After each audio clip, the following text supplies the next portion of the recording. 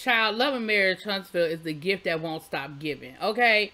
Now, Miss Wanda, in her live last night, she stated that she wanted Stormi to give her a review. She said Stormi came over there and bought about 10 plates from her down to the event on Saturday where we know the melee took place.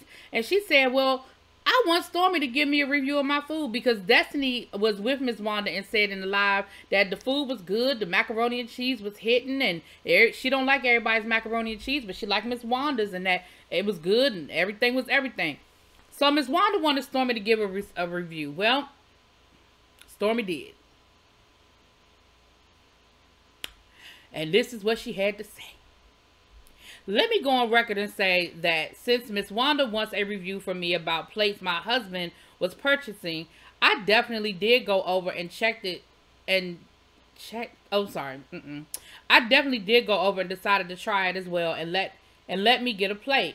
And I still to this day ain't never seen someone that old try to fight and go to serving plates. I was joking because it seemed like she putting on for the cameras, which is sad considering how low she went. And by the way, I was on Love and Marriage Huntsville cameras, still mic'd up when I said that to her. I hope they show it. I have nothing to hide. But let's get to the review of someone who really do this business-ish. Everyone's taste buds are different, but this is how I felt about it.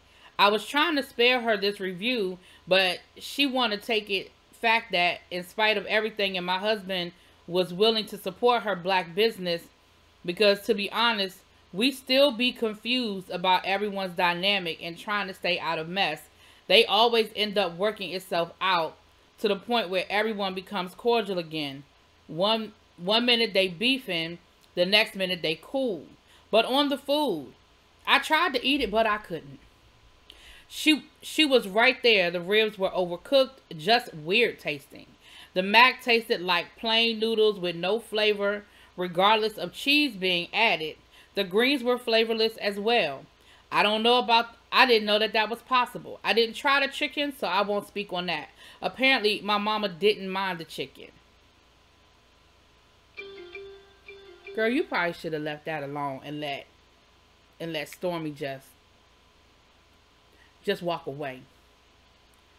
Anyway, child, Love Marriage Huntsville. Y'all let me know what y'all think. I'll talk to y'all later.